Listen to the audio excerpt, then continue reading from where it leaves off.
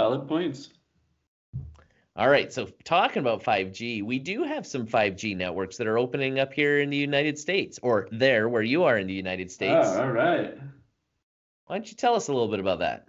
Yeah, so it's going to be in weird places in Texas. Like I think San Antonio's in there, Hmm. and for some reason Los Angeles is not. Yeah, it's Atlanta, Charlotte, Dallas, Houston, Indianapolis, Jacksonville, Louisville, Oklahoma, New Orleans, Raleigh, South Carolina, and San Antonio and Waco. So Hmm. I yeah, so thought it's San Francisco was too. yeah, me too. But this is for AT&T. So this Oh, isn't okay. Verizon. But the Right, right. reason why I wanted to talk about this article was because it touches a little bit on pricing. Mm, Now, the annoying thing to me is every time you go from 2G to 3G to 4G, the carriers up the price. right. And really, when we've talked about 5G a lot on this podcast previously, and it's not really going to change your browsing. It's not going to make your websites load a whole lot faster. No, they're already What loading fast. they're already loading fast. What it's going to do, it's going to help you download your apps a lot faster that are big. It's going to help you stream, Streaming. yeah, like 2K, 4K video is going to be much better.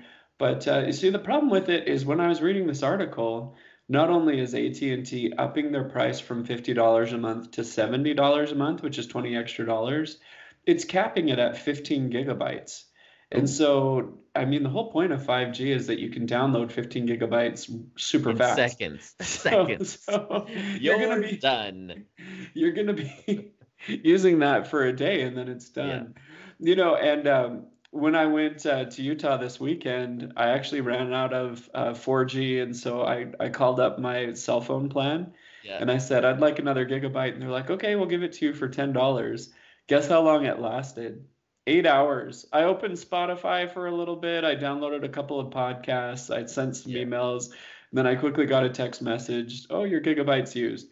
So, I think this is just such a clever way of the phone companies to charge you more money for not really getting anything Yeah, extra. milking a little more. I agree. I'm hoping that the prices will come down. I remember when 4G came out and it was expensive, but now prices have dropped a little bit, especially here in Canada. Data has been so expensive here in Canada. So we're getting a little bit more competitive, nothing like what you guys see down there in the US.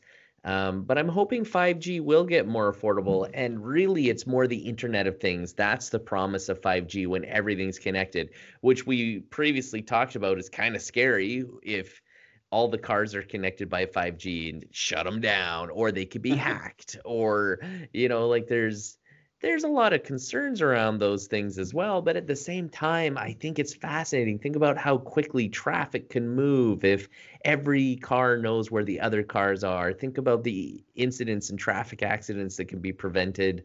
And, not just in vehicles, but every little thing out there can be connected and communicating. I think it's going to completely revolutionize the way we live, but we also have to be careful of the negative effects, the hackers, um, the way it will impact our society. We've got to be ready and prepared for it too. And like Slashdot said, if we stop having car accidents, then we'll stop having organs to donate. Well, okay, I didn't read that, but Yeah. valid point. That is probably where 90%, if not more, of the organs come from. Get your Um, kidneys now. get them now. Hey, I got two. I'm gonna sell it on the black market in 10 years. It's gonna be worth a lot. Nice. Just don't accept Bitcoin. It's not doing so hot right now. Yes, don't do it.